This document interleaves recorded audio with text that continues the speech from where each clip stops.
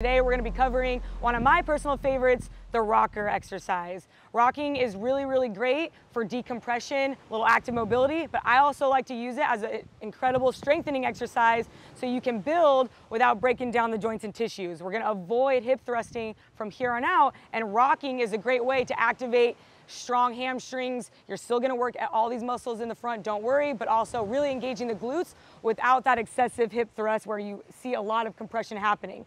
So what we hear a lot of times, whether it's from athletes, general population, or even coaches within our own community, is we're not really targeting and feeling those muscles working as much as we can. So I'm going to give you a couple tips so you can really feel that booty and back chain on fire all day, every day. So we're going to start in our usual rocker position.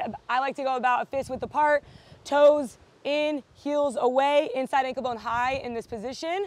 You can have your knees, same thing, about a fist width or 2 fist widths apart, whatever's comfortable for you. I like to start with my knees a little bit closer because then when I'm actively engaging my shins and pushing my hips back, I can start to light up this entire movement. So the best cue I can give, there's a couple different ones we'll cover. One of my favorites is pushing the top of the shins, not your kneecaps, but the top of your shins into the surface that you're working on and actively ripping those shins apart. Sometimes I'll pretend like I'm kneeling on a piece of paper and I'm trying to rip that paper apart.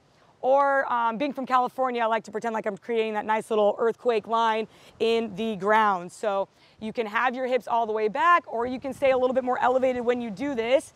Eyes up, chest up, everything retracted back here, nice long spine.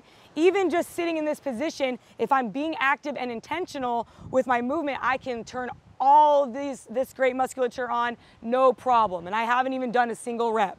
So that's the best thing I can tell you, is just really be active when you're pushing into the ground and separating the earth away from your body. Sand is a great way to add resistance and help you with that engagement.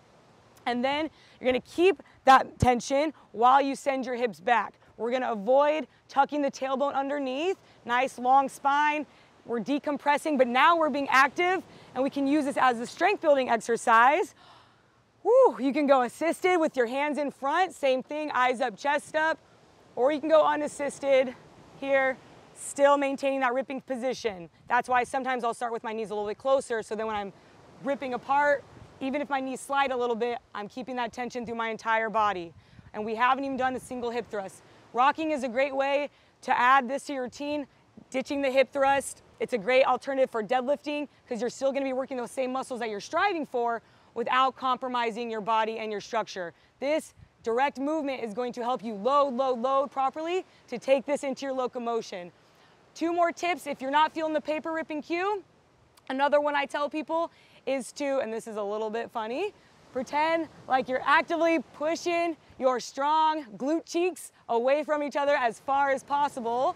Or you can sit in this rocker position, unassisted or assisted, and flex your bum as hard as you can and then start to rock back. Either way, the minute you feel it one time, it's gonna light up your whole world, and you will understand that yes, this can be nice and relaxing and help you get the day flowing, but it can also be work. And we haven't even done any hip thrusting. We're owning back chain all day, every day, and that's your rocker. Light it up.